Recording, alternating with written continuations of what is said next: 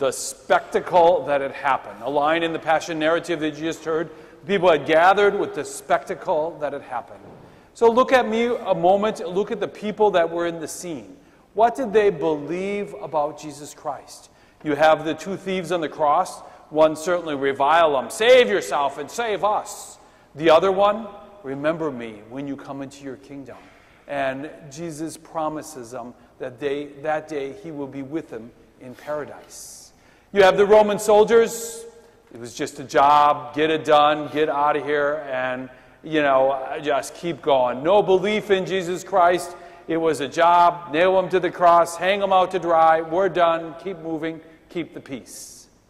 You have the scribes and the Pharisees. This prophet's talking too much. We want to get rid of him. You have those that shouted, crucify him. You have those that stood on the side and pondered and wondered. You have the women of Jerusalem that knew who he was. You have so many different characters and actions going on in the midst of that, and so many thoughts that could gather our coming together on this. You probably even have the person, wondering, that rooster that crowed, wouldn't that be a good dinner tonight? So you have lots of things going. Where are we in the midst of all this? What is our belief in Jesus Christ? What is our walk? What will be our walk this week through his death, or through the Last Supper, through his death, the agony in the garden, the death on the cross, to the resurrection? What will be our thought in the midst of us? What character will we be in all of this?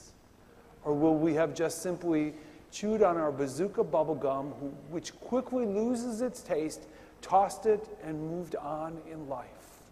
I challenge you. Take a moment now. Where are we in this crucifixion, in this Holy Week, and who is our Lord?